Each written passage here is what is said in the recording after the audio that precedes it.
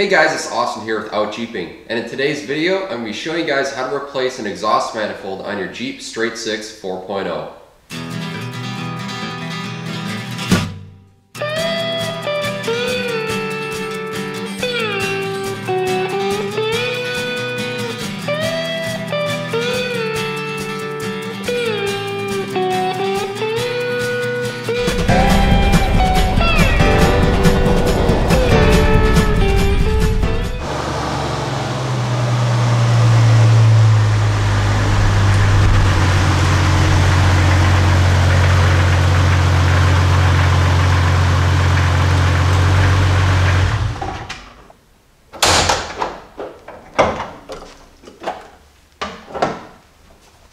So the Jeep 4.0, it's found in a lot of Jeep vehicles like this 99 Jeep Cherokee right here. It's also found in Wranglers and Grand Cherokees, and I believe they stopped making the engines in 2006 when they switched over to the JK from the TJ.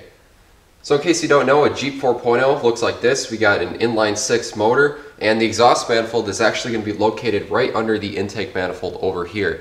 So all through the 80s and 90s on the Jeep 4.0, they came with a one-piece exhaust manifold, and they are prone to cracking. A lot of people end up having to replace it.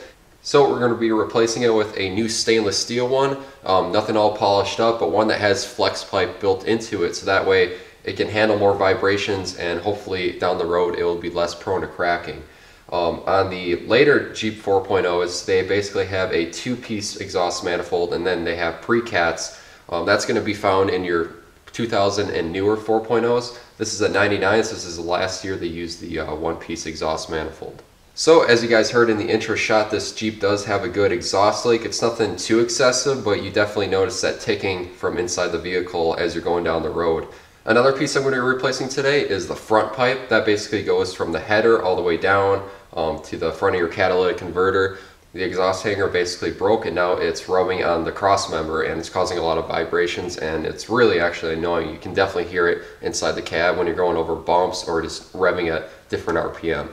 So the quick overview on what we're going to be doing today, we're going to be basically disassembling everything on this side of the engine, kind of unbolting it all. We have to take off the intake manifold. I'm also going to take off this air box right here, that way we can get at the bolts for underneath the intake manifold, because they are kind of hard to get, and you might have to remove some of this stuff to be able to reach your arms in there, feel around, and get at those bolts. But it's nothing too difficult. I've done this job a few times, and it's just time consuming, so I'm going to show you guys all the steps on how to do it today. So let's just get started.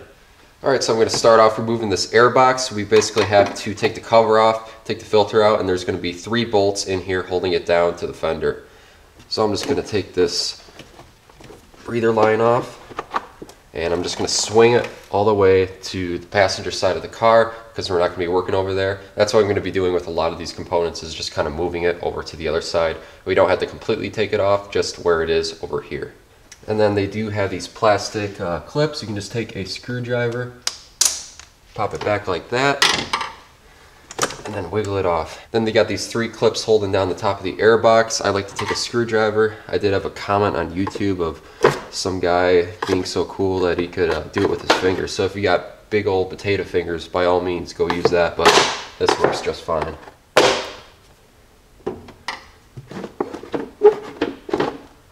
And I'm just going to set everything to the side over there. Air filter, which looks like it needs replacing actually. So in this air box we got 3 13mm nuts actually. There's studs that come up. 2 of them actually broke off because they're so rusted, and there's only actually 1 holding on. So I'm going to use some penetrating oil and try and put it in there first, so that way I don't break the last one, and then we'll zip it out.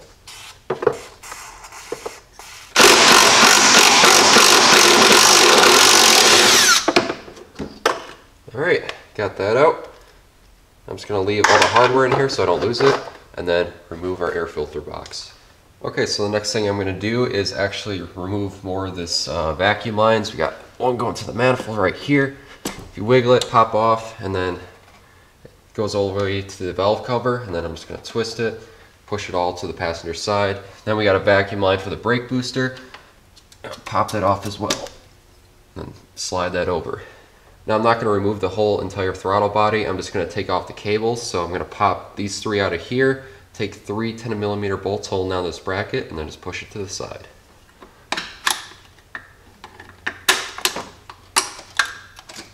just like that.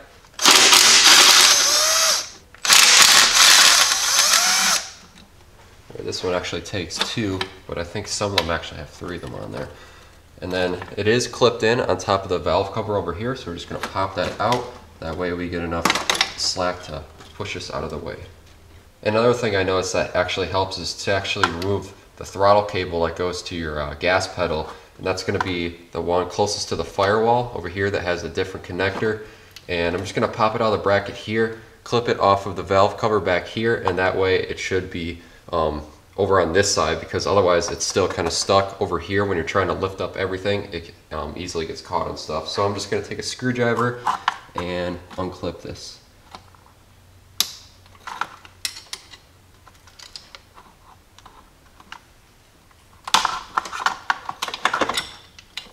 Pop it out of here and then move it over to the driver's side and just kind of tuck it away around the brake booster for now. That way it doesn't snag on anything, and it should be all good. Then move this over to the passenger side. Okay, so the next thing I'm going to worry about is the wiring harness. They got a wire harness protector over here, this plastic thing, and it's on top of the 3 head bolts over here. It basically just kind of holds onto there, and all your injectors are plugged in. We got a temperature sensor way up here, and then we also have a line running down the side to your upstream O2 sensor. So you might have to get under there to be able to unplug it and unplug everything else, and that way we should be able to move everything over to the passenger side. And then for these injector wires, they have a little red safety clip. You want to pop that up. Now a lot of times they do break, so let's see what happens here. That one was all right.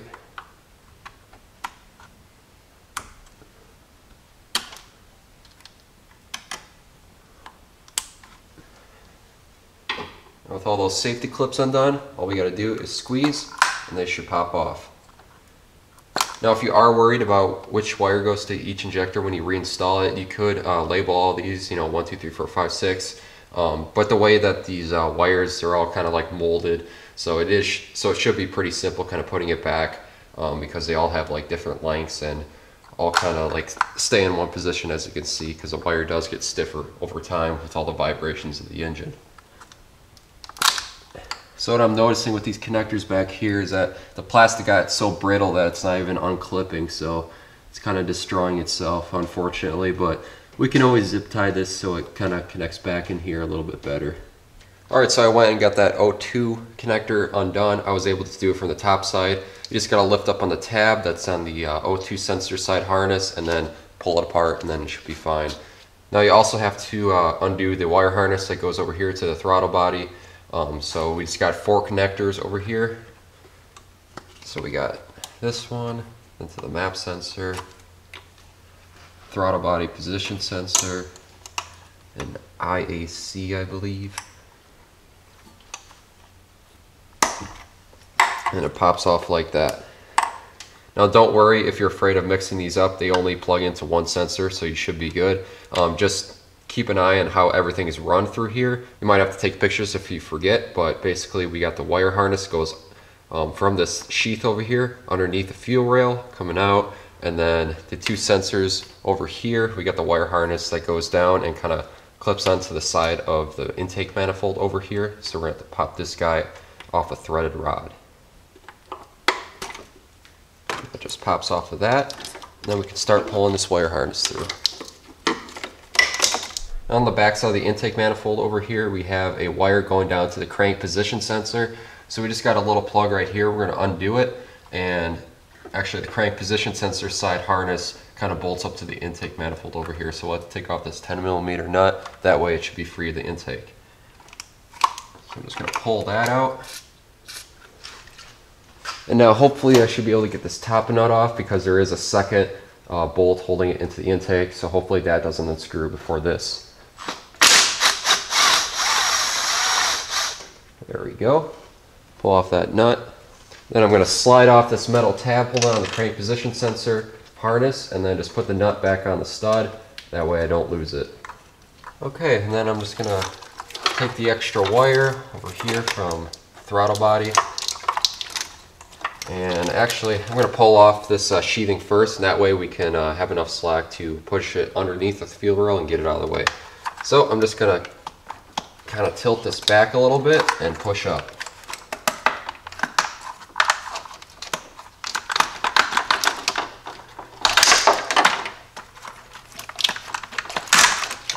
Just like that. Now I'm going to push this harness underneath.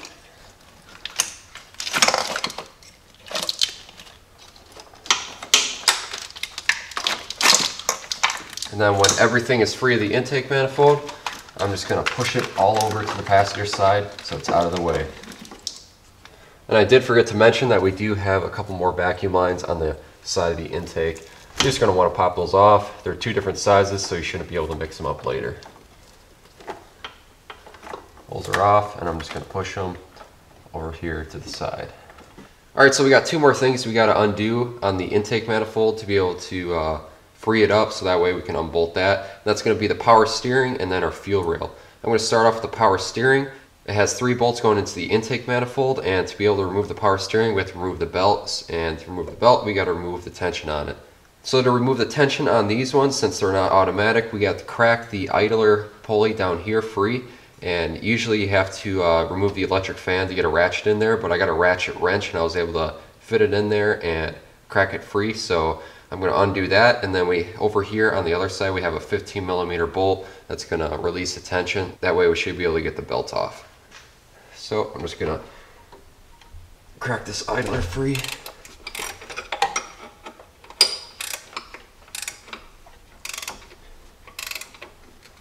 And now I'm just going to loosen up this 15mm bolt over here. That way our belt should be loose. I don't recommend using an impact for tightening, but for loosening it up, you should be alright. Use a little bit of a swivel on here, so that way I have a little bit more room.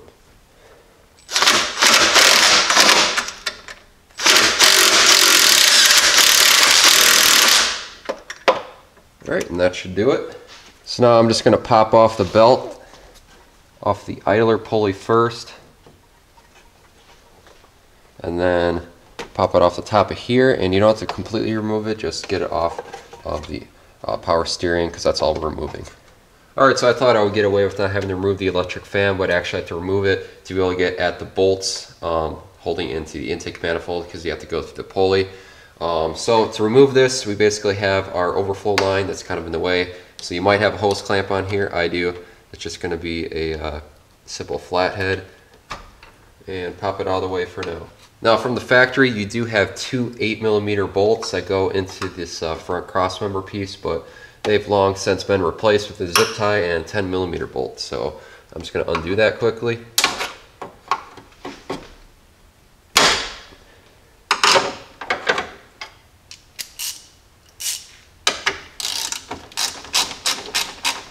And then lastly we have our wire connection going to our electric fan. They do have a red plastic clip on there, so you're going to want to push that down and then squeeze and separate them. Once it's all free, you can lift up, take it out of here. Alright, so now we can actually unbolt the power steering pump, and on this pulley they do have holes right here, so that way you can stick your socket through, and then you should be able to get at them. And now this is a 13mm, so we got 3 bolts all the way around. I'm going to hit this with some WD-40 to help lube it up, since it is going into aluminum. And it is steel, so they like to corrode. Ooh, that don't feel good. There we go.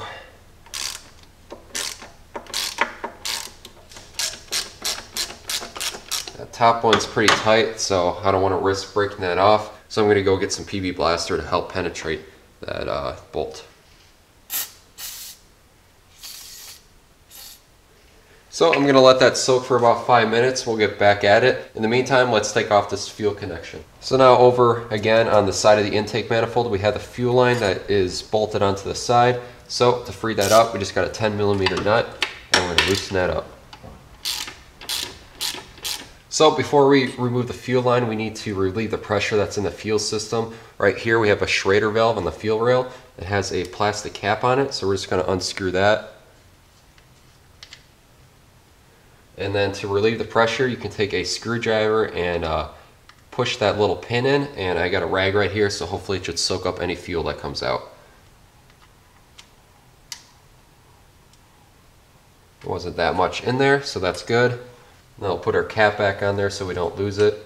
Okay, so for this fuel connection right here, we do have a little safety clip we're going to have to pop off. You can simply take a screwdriver, kind of get under there, and then it should pop off like that. So this does have a fuel disconnect right here. So we're going to need a fuel disconnect tool. You can get them at any auto parts store. I just have these cheap plastic ones that actually really, you know, they don't work the greatest, but they do make some aluminum ones out there that definitely help a lot. But I'm going to be using this today to get this off. So it is a little bit rusty right now, so I'm just going to go and spray it with some PV Blaster.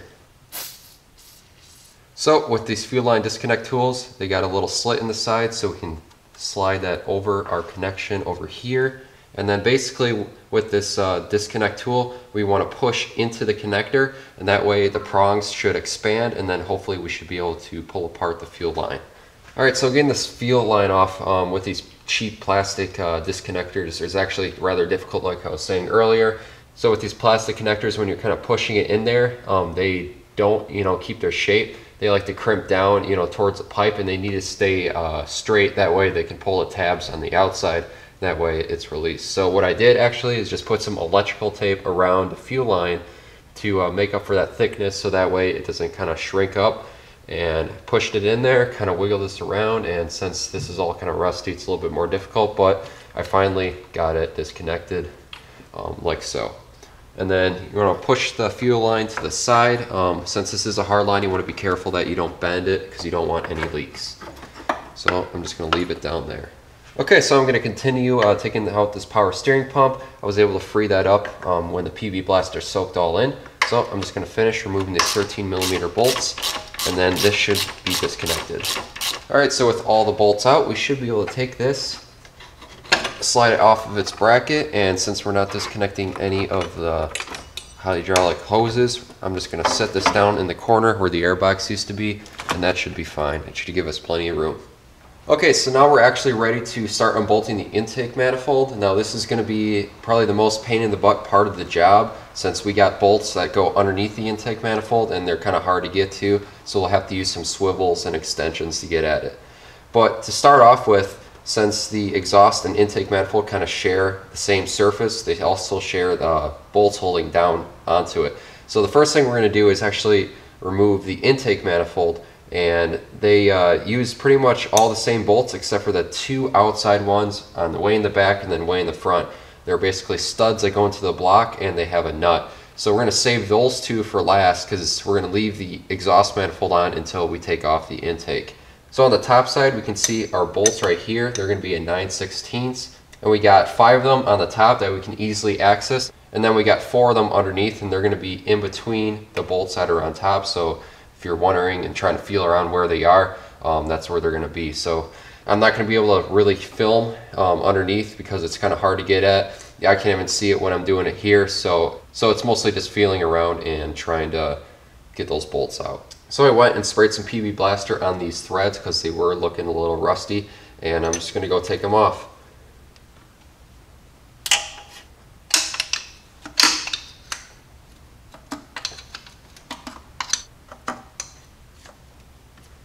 Okay, so the top 5 bolts are removed. Now I'm going to move down to the bottom and get those 4 bolts out. Now on the front one over here, I do have a little more clearance, so I don't need to get a swivel, but I just have a bunch of extensions. I'm going to slide it underneath the intake manifold, find the bolt, and then take it off. Over here in the back, since we got the brake booster and the steering shaft kind of in the way, we're going to have to use a swivel. I usually like to go ahead first and feed in the extension with the socket and make sure it's on the bolt, and then I'll attach my ratchet and then take it off.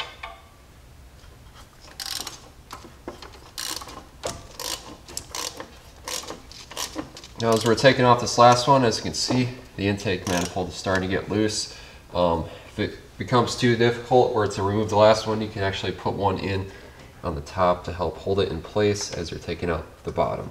I'm going to take out the one up here that's just holding it. Alright, now we should be able to take the entire intake manifold and lift it out of place. Remember not to tip it because we do have fuel in the fuel line still.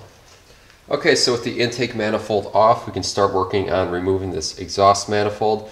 And the only thing holding it back onto the engine is just these 2 9/16 nuts. There's one right on the front here, and then there's one right on the back. And then we also have 2 bolts that go to the flange for the front pipe, which is way down here. And I've actually tried to get some sort of a wrench or socket on there, but since they're actually so rusted, they're a little bit smaller and nothing's going to fit on there. So since the new exhaust manifold actually comes with new bolts, we can cut those off, and it might be a little bit difficult to cut off on the bottom one. So actually, since I'm replacing the front pipe, I have this advantage. I'm just going to go underneath and cut off where it is on the first elbow, and that way I should be able to remove this all in one piece. Okay, so with that cut, let's go and remove these last 2 bolts. And sometimes if the nut is kind of rusted on there, the whole entire stud actually might come out like it did on this. No big deal, we'll just have to put it back in and make sure not to mix it up with the rest of the bolts.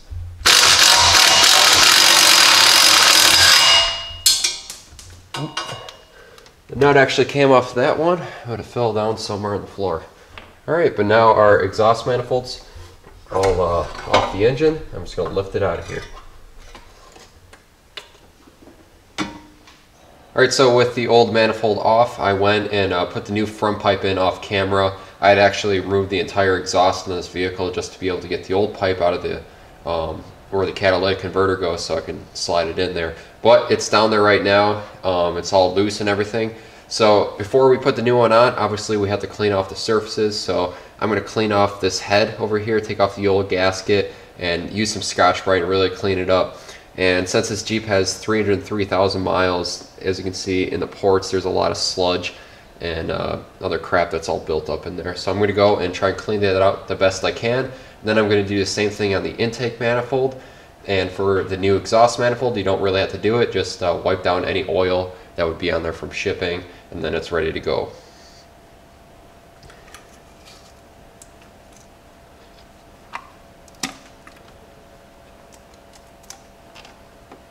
That's the old nasty gasket. Alright, so I went and I got the engine surface all cleaned up along with the intake manifold and the new exhaust manifold. So the next thing we got to do is actually put on the new gasket. This did come with a header. It also came with a donut flange that goes down to your front pipe, but I ended up having to reuse my old one because the new one was all messed up and wouldn't fit on there at all. So I'm going to put the gasket on. It's the same thing on both sides, and you can flip it over, so it doesn't really matter which way you have it. And then they got these 2 little studs that come out on the side of the head, and that's going to help keep this in place while we bolt up the rest of the manifold. Alright, so this is the manifold we're going with today. It has these flex pipe in here to help eliminate the cracking issues that's on here. And I've always had good luck with these. They do come with new hardware for putting it to the downpipe and a new gasket, like I said earlier. So I'm just going to line up the back stud on there and push it against the engine. And since the bolt on the front side actually came out with the whole thing, I'm going to go and thread this in place to hold the entire manifold in place. So now I'm just going to snug up these 2 bolts on the end so that way the manifold is nice and close against the engine. And that way we can line up our front pipe and tighten that down also.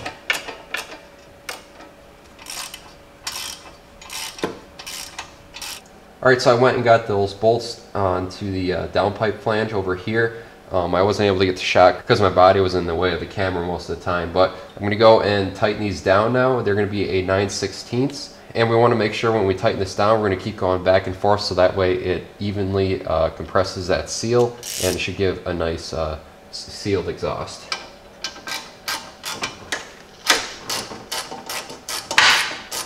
Alright, so now we're ready to reinstall the intake manifold onto the engine, and when doing this we got to be careful that we make sure we get everything lined up. As you can see here on the intake manifold, we got 2 little holes, and those are going to go over these little studs that come out of the side of the cylinder block.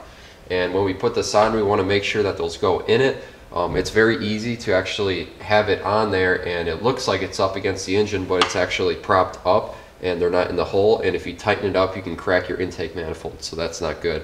So you just want to make sure that gets on there, and we're going to thread all the bolts in, and then we'll start tightening everything up.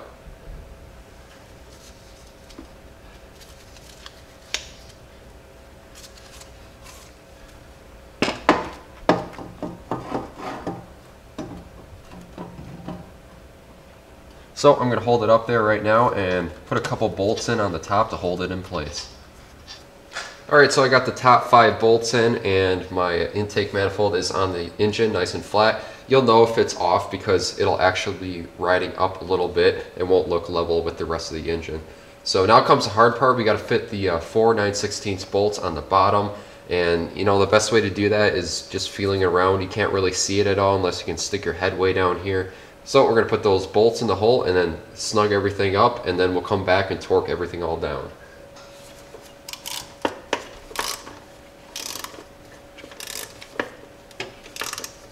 Alright, so I went and got all the bolts in. On that last far one that's underneath, I actually had to go underneath the Jeep, and if you got long arms like me, you can reach up in there and actually thread in place. So that's what I did.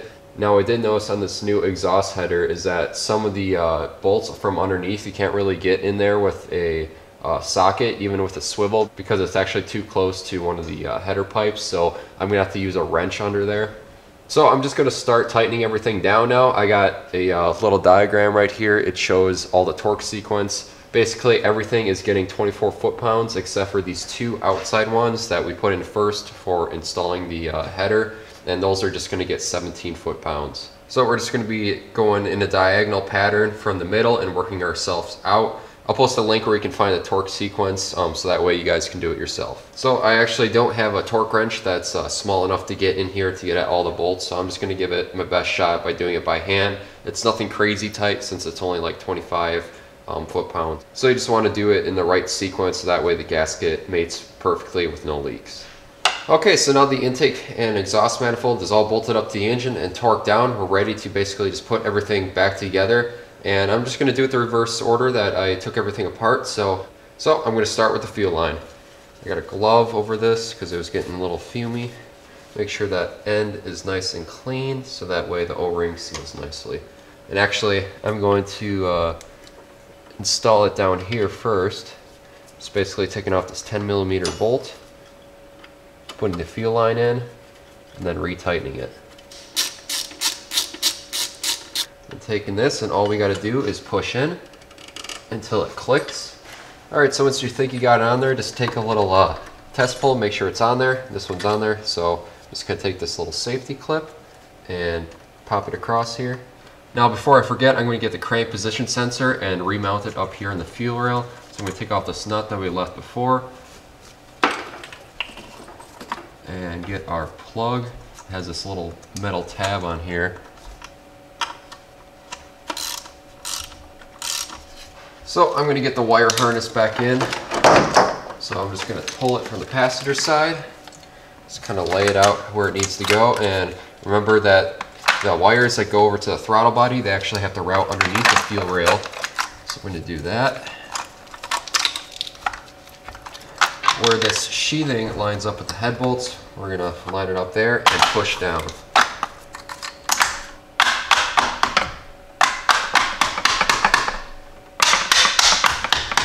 And then we can just start plugging everything in where it needs to go.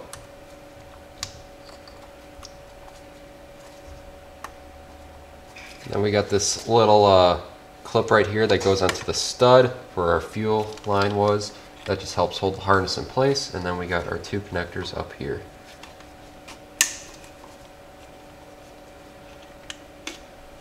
Then lastly, we have our upstream O2 sensor, and that's going to route underneath here. Now next, I'm just going to plug in all of our vacuum hoses to where it needs to go. We got the 2 on the side over here, and then we have 2 on the top.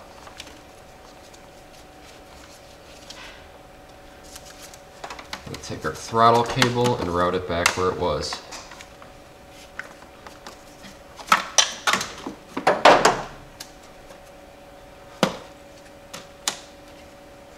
Then we have our 2 10mm bolts that hold down this throttle cable bracket.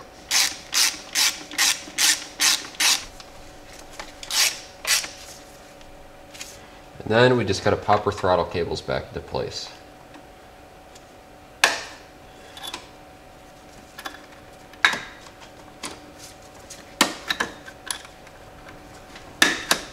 Then we got our power steering pump. Just going to line the holes back up and thread the bolts into place.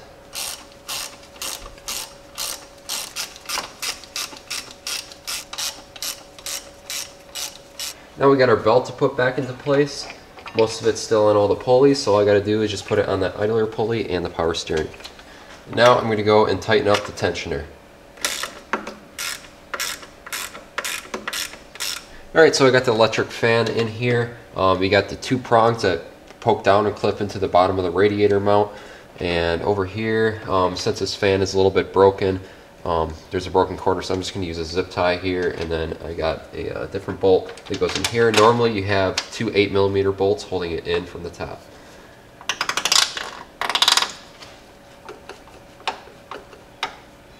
And then we got our electrical connection that should just plug right in. And if you don't have a broken red safety clip, you want to pop that back in as well. And then we got our overflow tube, and that just pops right in here to the radiator. Alright, so now the last thing we got to do is just put in the air box, and then we should be pretty much done. Alright, so now we got our air box. I went and washed this up because it was all dirty and everything, but I'm going to throw this back in here, line it up with the studs that come up from the fender. And then I'm also actually going to put a little bit of anti-seize on these because they do like to break, and I only have one of them left, so I need that kind of to stay on there. And then take our nut and tighten it up. I just went out to the store and actually bought a new air filter because the old one was looking pretty dirty, so I'm just going to throw the air filter back in. And then we got our cover. We want to slide in. On this side, they have little tabs, and then clip in the metal tabs. And now lastly, we have our intake hose. It's going to fit it over the air box and then fit it over the throttle body. And then with these plastic clamps, all you gotta do is just tighten them up by hand, and they click tightly into place. Alright, so once everything's hooked up, we can go and try and start this. Remember, since we disconnected the fuel line, we're going to have to prime the fuel pump before we start it. So I'm going to do that a few times until I hear the fuel pump bog down. Then I'm going to come over here and check for any fuel leaks, because you don't want to start it, obviously, if you have fuel leaking. And right now it's actually going to sound really loud because I don't have the muffler or catalytic converter hooked up. I still got to do that yet, but I want to make sure this is all squared away before I continue with that. It looks like I forgot PVC valve. That just plugs into your air box.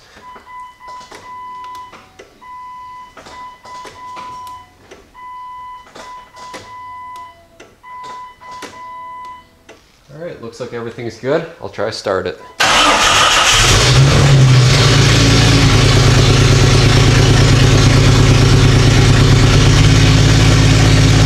Alright, so as you can see, it is going to smoke. That's just because of extra oil residue that's on the exhaust header, so that's completely normal. It'll do that probably for the first 5 minutes. But I'm going to go get the rest of the exhaust hooked up, and we'll see how quiet it is. Alright, so I got the rest of the exhaust hooked up. I have the front pipe over here, and it's clamped into the old exhaust. I actually had to remove the entire exhaust in the vehicle to be able to get the old front pipe out of here. I just ended up having to cut a slit and slid it in, and then just clamped it. And then I also added some other exhaust hangers because the rest of them on the vehicle were all broken off and rusted. But everything's all up there, and I did have a problem with this Walker pipe. It always seems like I have problems with the Walker exhaust pipes and everything. This is the third time I've had an issue with them, and basically when I had this all installed, it was resting straight on the cross member, so I actually had to take a jack and jack up the pipes that rebent the exhaust hanger so that way it's not on there. So now everything is nice and solid, and let's go start it up and see what it sounds like. I'll also mention that it does have a thrush muffler on here also, so it might be a little bit louder than stock. And in case you were wondering what my old exhaust manifold looked like, it does have a couple cracks in it. One of them is right here, as you can see, and then I do have another one right down in that joint. So it wasn't terribly loud, but it was making a little bit of a ticking noise once you gave it acceleration.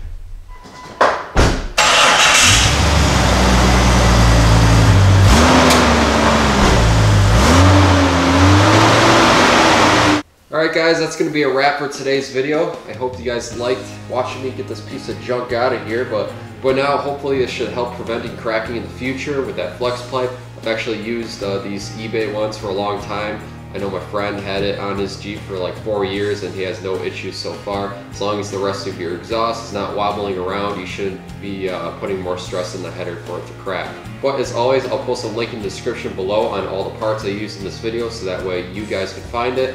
It really isn't a hard job to do, just time consuming. You know, I'll pick a weekend to do it just like how I did here today. So if you like this video, make sure to like and subscribe to the Out Jeeping YouTube channel. It'll help keep these videos coming. If you have any questions or comments, make sure to post them below. And until next time, I'll see you guys in another how-to.